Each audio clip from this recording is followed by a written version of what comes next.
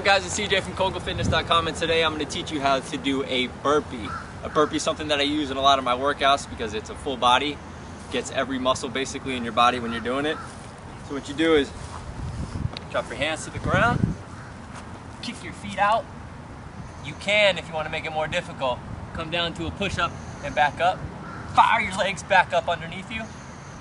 Come back up. If you want to make it even more difficult, when you fire your legs back from underneath you, jump up in the air, go back down, fire them back, push up down, up, up. And then you're going to do it in a fluid motion, so it's going to be